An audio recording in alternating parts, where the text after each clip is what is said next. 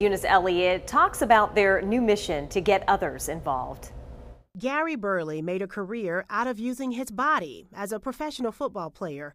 So several years ago, when his kidneys weren't functioning properly, he used his athletic mindset to get him through the challenges of dialysis for 3 years. My focus has always been put it in God's hands and do what you can do to help your situation. Although he had 55 people offer to donate a kidney, none were a match. Gary took to social media to market for a potential match and got some high-profile help in his search, including longtime good friend Condoleezza Rice. But then enters another family friend, Geraldine Agee. They had several things in common, including being born in Ohio and cheering on the Crimson Tide, but there was more. One evening at dinner, Geraldine gave Gary a book filled with pictures of them together.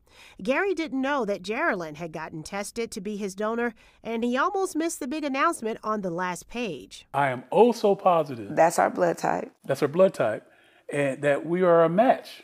A kidney match. A perfect match. But Gary still didn't understand what was happening, so his transplant coordinator asked him what he had planned for that upcoming Friday. And I said, Daji, I'm going to dialysis and going home and go to bed and sleep for 4 hours.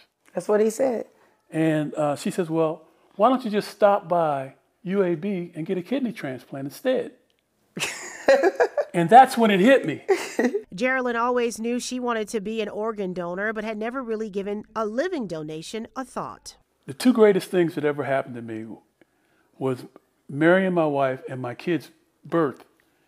The third greatest thing was when she told me she's going to be my donor. Geraldine's boss, Mayor Randall Woodfin, has now even instituted a new policy offering 4 weeks leave to anyone working for the city who makes a living donation. And Birmingham is one of the first cities in the country to do so. Geraldine and Gary now call each other more than just friends. Since January 18th, she's been my earth angel. That's what he calls me. But I call him my kidney brother. I never had a big brother, now I do. Gary is now working with UAB to help more of the 100,000 other patients waiting for donors, and is also planning a celebrity golf tournament with his good friend Condoleezza Rice. You can learn more by visiting www.uabmedicine.org/transplant.